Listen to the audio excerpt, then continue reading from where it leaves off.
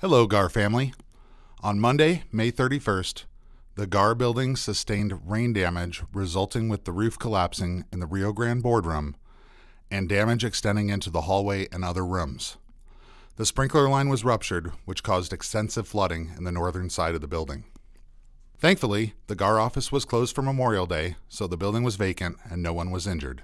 For the last 8 days, an extraction team has been running fans and dehumidifiers to pull the moisture from the carpet and walls. Bracing has been installed outside of the building to support the exterior structure, and the interior area has been barricaded from access as well. A structural engineer has assessed that the rest of the building is safe for use. An insurance claim has been filed, and demolition and construction will begin this week. The GAAR offices are back open for member use, but with the loss of 2 classrooms, some events and meetings may be moved to Zoom. When you register for a class or event, or participate on a committee, please be sure to verify the location.